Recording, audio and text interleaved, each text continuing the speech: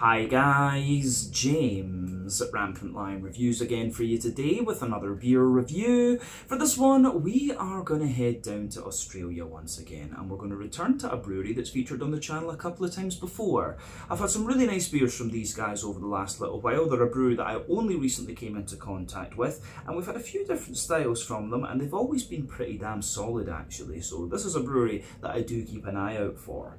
But the beer that we're going to have a look at today is a style that I have had from this brewery before, a style that I know they do very well, and this is also one of their latest releases up here in Hong Kong as well. So needless to say, I'm very curious to see what this beer is going to have in store for us. Hopefully it's another good one. Hopefully it makes for an interesting review, and as always, I hope that you guys watching enjoy my take on this one as well.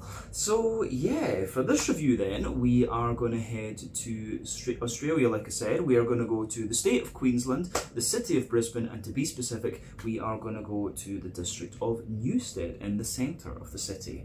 But that means that we're going to have a look at another beer from the wonderful Range Brewing, and this particular beer is called Hard Maybe. So this one comes in at 8.8% ABV. It's a New England Hazy, Imperial Double, whatever you want to call it, IPA. And this one actually has a really interesting hop bill in it. It's got a hop in it that I have never encountered before, so we'll come to that a little bit later in the video. But I've heard very good things about this one, so as I said earlier, I'm quite curious to see what it's going to have in store for us. If memory serves me correctly, this is a beer that I picked up at City Super here in Hong Kong, and they seem to get a decent variety of interesting craft beers from Japan and Australia and New Zealand and stuff like this. So I always make sure to pop in and just have a little look at what they've got, and I think this one cost me somewhere in the region of like 100 Hong Kong dollars, so about £10 sterling. I don't know what that is in Aussie dollars, but yeah, that's the kind of standard you'll pay for an import New England double IPA, potentially a little bit more depending on where it's from.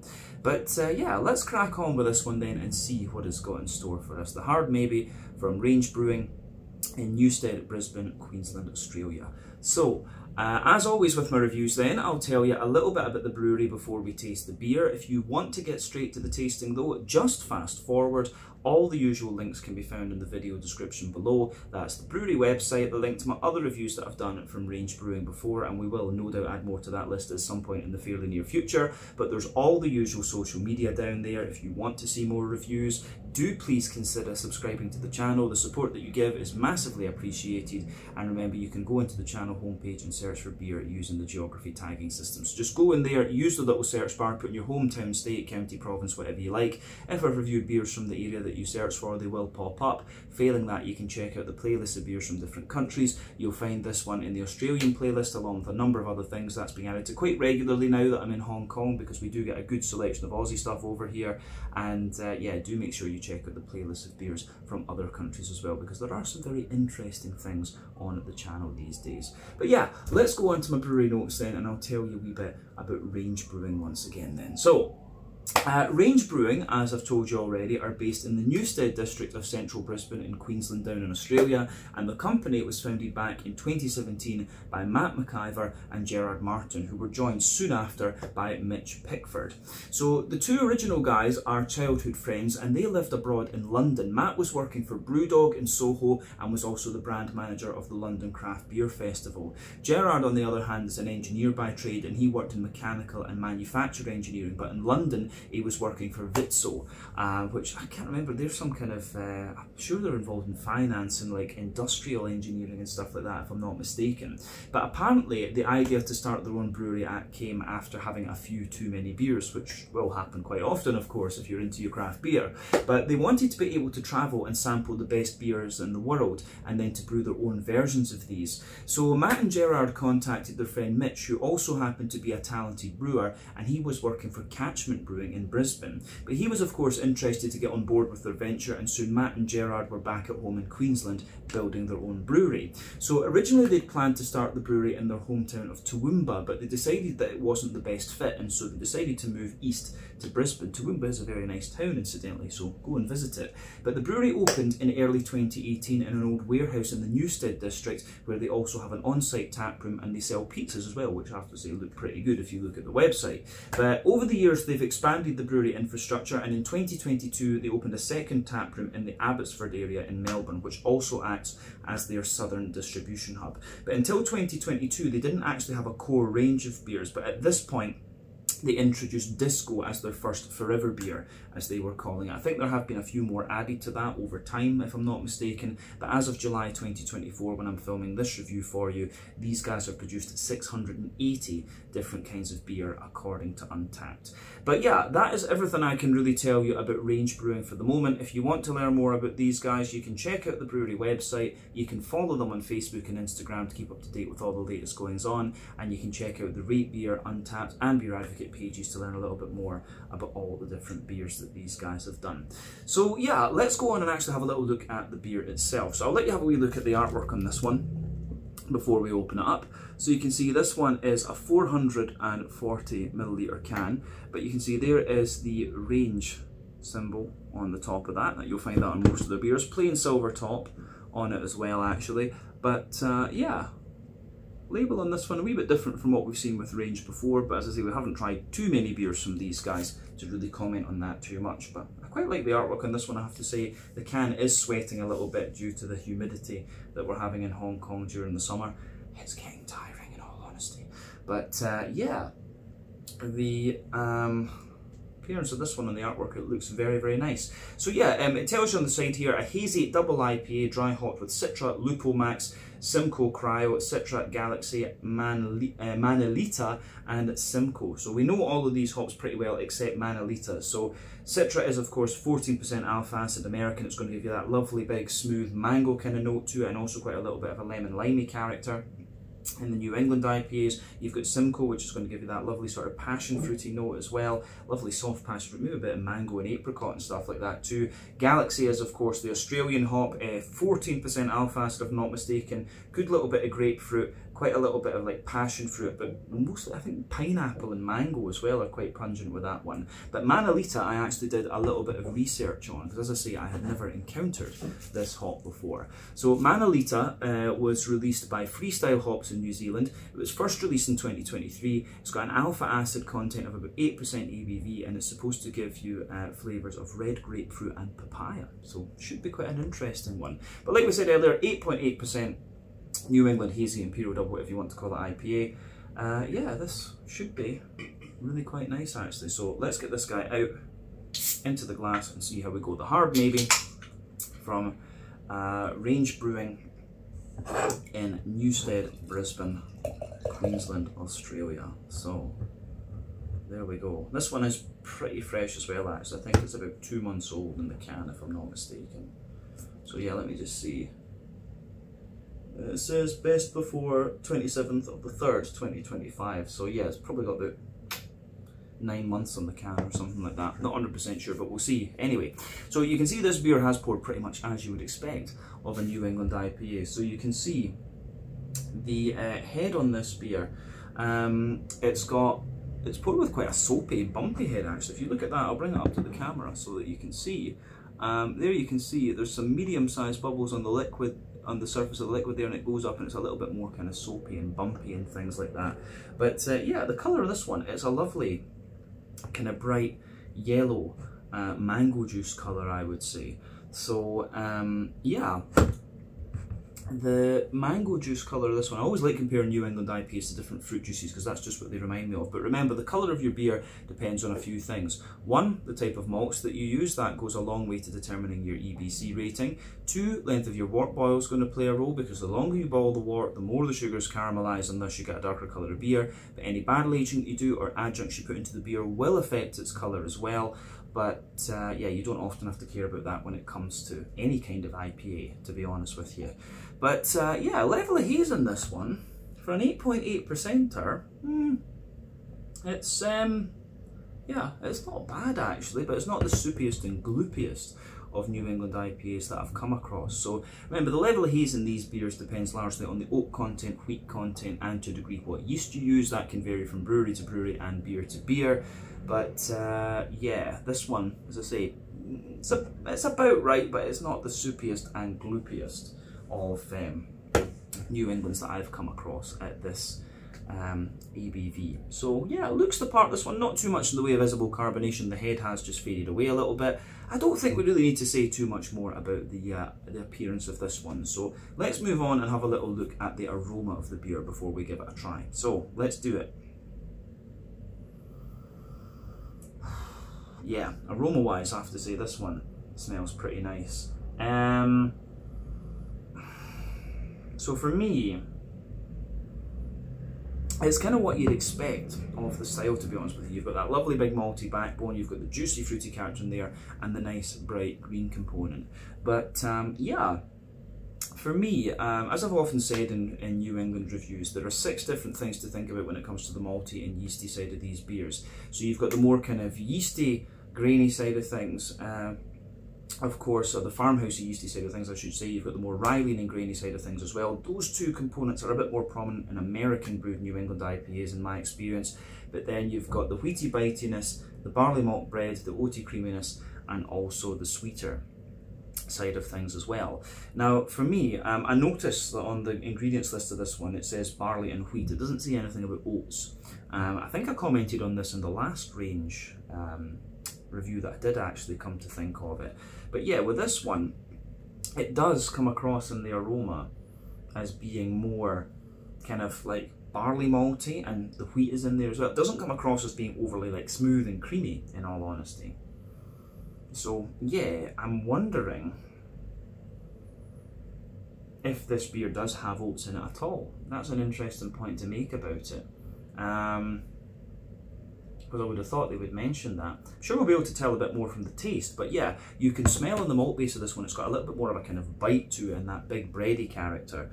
So yeah, the other thing you have to remember when it comes to wheat and oats and things like that is they smell a bit different and they taste a little bit different as well, depending on where they're from. European oats, for example, are a bit more creamy. American oats are a bit more porridgey.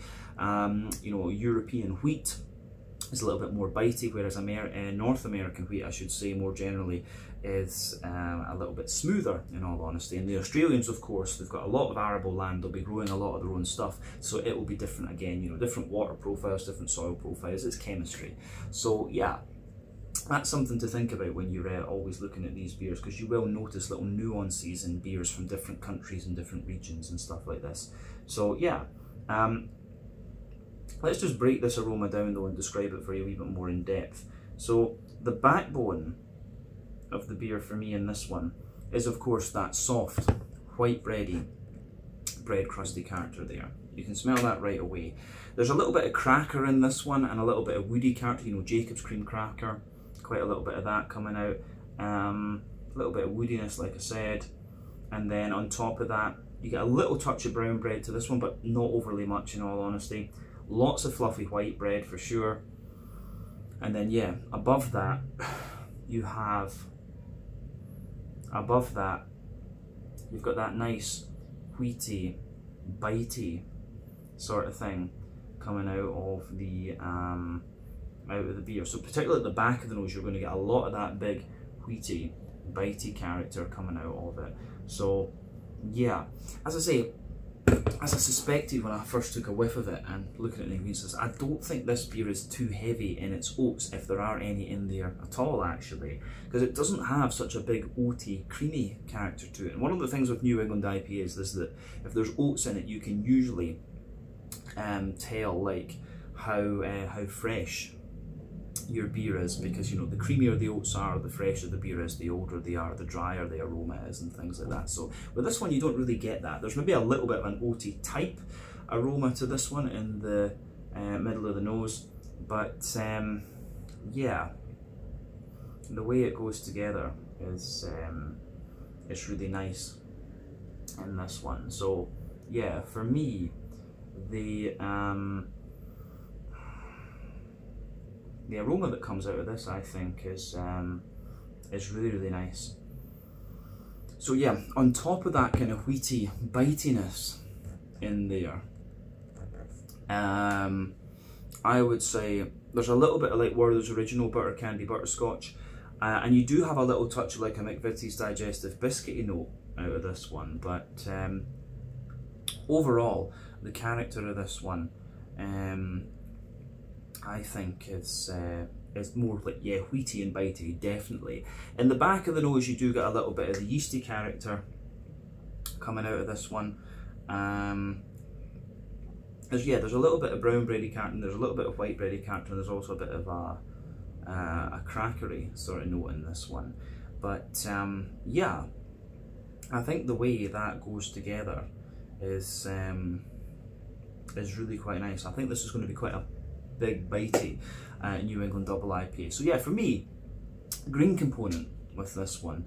For me, the green component, I would say, is very, very bright. And as we've talked about in many IPA reviews before, there are 3 different types of hoppings to think about with these beers. You've got early addition hopping, which takes place within the first hour of the wort boil.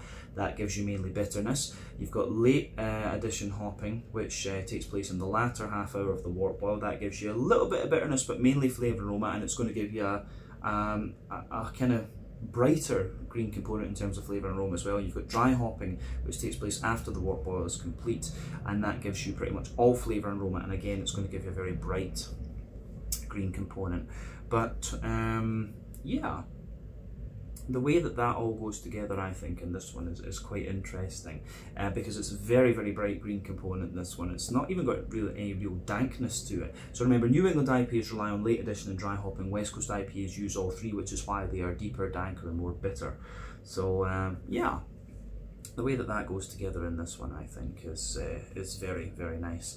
So the green component with this one, for me, there's a little touch of earthiness to this one, but not overly much. Your green component is actually very spicy and floral and aromatic. I don't find it overly oily, which is interesting considering that there's Lupomax and Cryo in here, because normally they give you this big oily sort of smooth component to the green side of things. But I'm wondering if that is because of the because it's just wheat that's in this. Maybe it's a bit more pronounced when you've got oats in there as well. So you have to kind of think about the whole chemistry of this thing, not just 1 or 2 different aspects. And that's one of the interesting things about brewing beer, of course. But yeah, you've got a nice little bit of grassiness in there as well, grassy, zesty character. And I think out of the hops in this one is most likely to come from the different types of citra that are in there. But yeah, let's have a little look at the fruity side of things then, just to round off the aroma section of this beer then. So for me, tropical, it's very tropical leaning, this one, as you'd expect. So you definitely can smell the papaya in this one. That's the thing that's going to stick out of this one to me, because it's Manalita, you know, Simcoe, Galaxy and Citra. We know all of these very, very well. So yeah, the way that all of that kind of pieces together, I think, is really, really nice in this one. So for me, the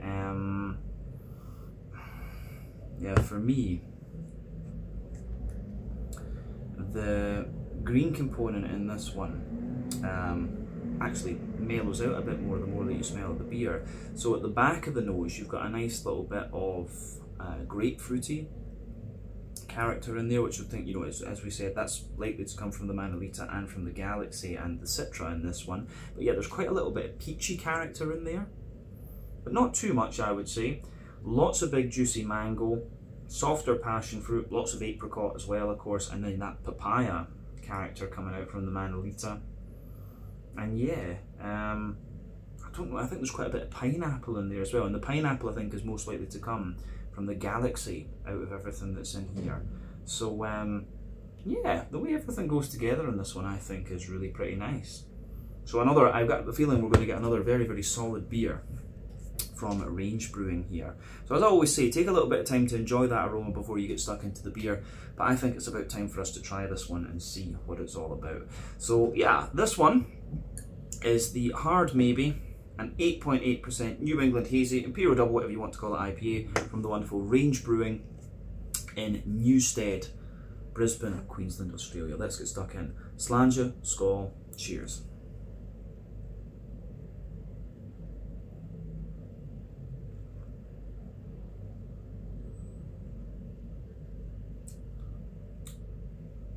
Yeah. The way this one goes together is really nice, actually. And I will say, the thing that surprises me about this is that it does actually show quite a little bit of oaty character to it in the flavour. So that's really interesting. Yeah. Yeah, this is one of these beers, you know, the fruity side of the beer is kind of what you'd expect, the green component's what you'd expect, but the yeasty and malty side of this beer diverge quite a bit with what you would predict after having looked at the aroma. So yeah, that's really not what I expected with this one, in all honesty. But another very, very good beer from Range Brewing, and you know, these guys are pretty damn solid. I know my good friend Sam over at Short and Stout Beer Reviews, he thinks quite highly of these guys and enjoys their beers as well. So make sure you check out his channel, by the way. I think I forgot to say that earlier. Make sure you go and give him some love. The link will be in the description below. But yeah, the whole way this beer goes together, I think, is very, very nice. So big, big thumbs up to Range Brewing once again with this one. I think I'm going to just turn the level of that light down a wee bit again. We're playing with it, we're playing with it. There we go. I've got lots of different colours here. That's interesting. There we go. So I think that's a little bit better in honesty. No, I was pressing the wrong button. That's what we wanted. We wanted that better level of light. Playing around with it sometimes, of course, guys. But yeah, let's break the flavour of this beer down then and describe it for you a wee bit more in depth.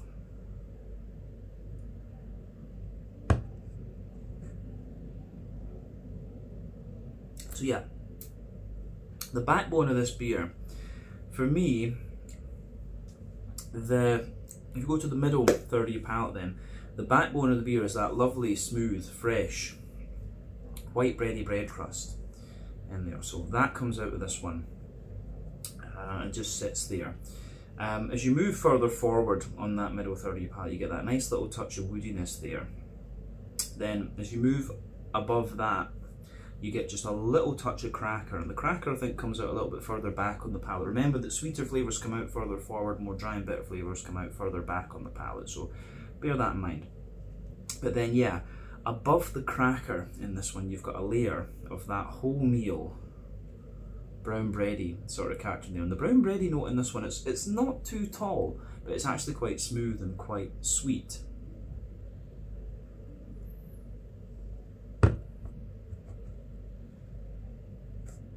Yeah, it's actually really smooth and quite sweet, this one. Then above that you get the white bready note, and the white bread as well in this one, again, it's quite dense and quite sweet, and that's the barley malt character. We've not even got to the wheaty side of the white bread, but yeah, the white bready notes in this one are really nice as well. And then above that you can feel that even more dense white bready layer coming out of this one, which is of course that is of course the wheaty side of the beer. And that's the thing, I'm not sure exactly how old this beer is. It could well be about 3 months old at the time of filming. So yeah, maybe this beer, the bready side of the beer, feels a little bit different and it's kind of thickened up a wee bit as a result of the age of the beer, but it still feels pretty strong, like pretty good and pretty fresh in all honesty. But there is something that's telling me there is a bit of oat in this beer, and there is just a little bit of dryness to the oat, so that's making me think, pardon me, maybe this beer is about 3 months old. But like I say, this one is not overly oat heavy. It is quite wheaty leaning, I would stick with that. But yeah, the way that some of these flavours come out is quite different. So yeah, you can feel that dense white bready character out of this one, and then yeah, on top of that wheaty layer, you can feel down the middle line of your palate there, you've got a nice little bit of an oaty, creamy character coming out of it. So yeah, lovely big oaty, creamy sort of note with this one. And as you move further out toward the edges of the palate, you get a little bit of dryness out of it, but in the dead centre of the palate, there's a wee bit of a Werther's Original butter candy, butterscotchy sort of thing coming out of this one. So yeah, the way that all of that pieces together in this one is quite nice. So you've got that little bit of boozy sweetness in there in the middle, and then maybe just a little bit of a McVitie's digestive biscuity character when you push further out toward the edges of your palate there. But all in all, really nicely done in that middle third of the palate, of course. I do really like this one actually. This is one that I feel is just a bit more striking in comparison to some of the others. It might just be because it's a bit sweeter, of course. But yeah, let's go to the back third of the palate then. So as I've often said, middle third of the palate and the back third of the palate in this one is quite similar actually, and quite often you'll find that you'll get the similar flavours just at different intensities. But yeah, border region between middle and back third of your palate, you get a nice little bit of bready build up in there. There's the a little bit of the brown bread in the base, the white bread in the middle, and then the more wheaty character on top. The base of that back third of your palate, you can feel you've got the white bready bread crust in there, which is a little bit drier of course. There's the Jacob's cream crackery note sitting on top of that, and then above that you've got the more brown bready character in there, which is a little bit, you know, lighter, more airy and slightly drier and things like that. Then above that you've got the more lighter, airy, white bready sort of character in there from the barley malt. And then above that of course you start to get the wheat, and the wheat really is quite dense, it's quite smooth, and to a degree it's also quite sweet. So yeah, the way that all that goes together I think is really quite nice. So above all of that of course you're getting the yeasty side of the beer. So let's just have a little look at that yeasty component.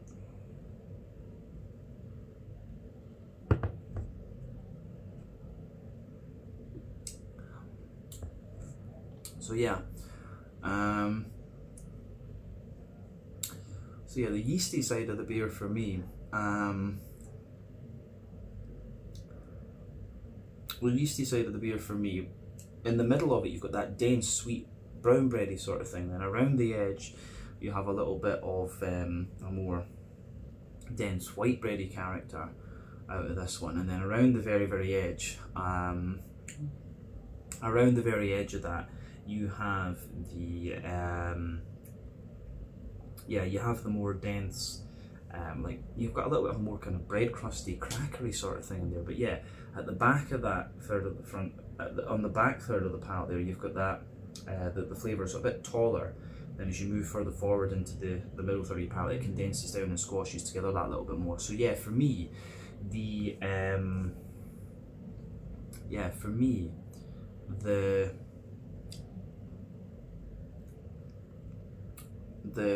this beer shows you a little bit more yeasty character into its aftertaste as well, so that's definitely worth bearing in mind. The other thing I would say about this beer is as well that the more you drink of it, the more you can feel the smoothness of the Lupomax and the Cryo in this one. These are of course hop extracts where they basically, you know, you've not got any of the green part of it anymore, you're just taking the pure oil out of the hop plant, of course that's essentially it. But yeah, in the back corners of the palate, on the green component, then there's a little hint of earthiness there, and as you move further forward there's a little hint of herbal character. But yeah, as you push further forward along the sides of the palate there, you've got that nice floral, aromatic character out of this one. It's got a little bit of oiliness to it, but it's also got that little bit of a more bitey, bitter. It's got a little bit more of that kind of bitey, bitter, spicy sort of thing out of it. But round the front curve of the tongue, it's a little bit lighter and more grassy, of course. But again, that around the front parts of your tongue, it really is more oily rather than anything else. So I do like how all of that pieces together actually. So yeah, interesting from that perspective.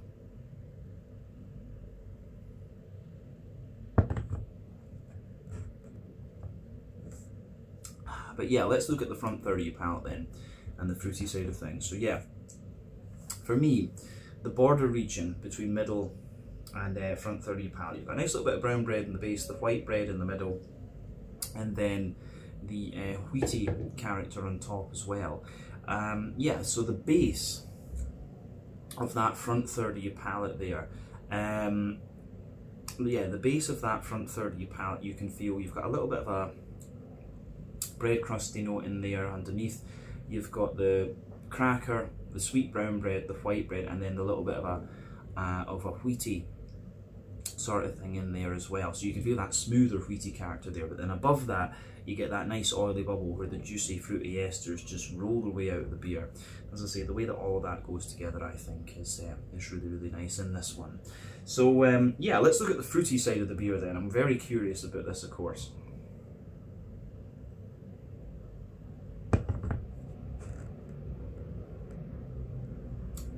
So yeah, the fruity side of this one, as you kind of expect, it's very tropical leaning.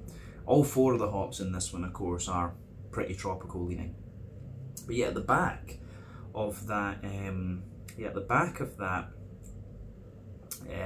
front third of your palate, you do get that little bit of a I would say there's a little bit of a more kind of intense grapefruit there, but it's not too pungent, if that makes sense. You can feel it's an intense flavour, but it's not madly pungent.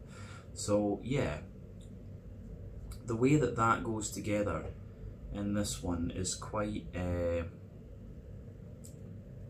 interesting. So yeah, I think that's going to be from Citra, Galaxy and the Manolita in this one. But yeah, as you move further forward from that, there is a little bit of that peachy sharpness there, and that lingers into the aftertaste a little bit. Lots and lots of kind of juicy mango in this one, absolutely. Then as you move further forward from that, you're getting toward the middle of that front third of your palate now. You get more of a soft passion fruit there, and then as you move right into the dead centre of that front third of your tongue, it's all about the soft passion fruity characters just kind of coming out of this one. So yeah, the way that all of that sort of pieces together, I think, is really nice in this one. Yeah, I think the way that this beer goes together, I think, is very nice. So yeah, for me, there's maybe just a little touch of a lemon limey kind of character behind the very front tip of your tongue, but yeah, the front half of that front third of your tongue is all about the soft papaya, and there's maybe a little bit of pineapple sitting on top of that as well, which will come from the Galaxy rather than anything else. But yeah, the way these fruity characters come out of this beer is really nice, and this is one that's kind of grown on me a little bit more the more that I've drank of it. So yeah, this one, I do like that actually, so big thumbs up to Range Brewing for this. They've done a really nice job.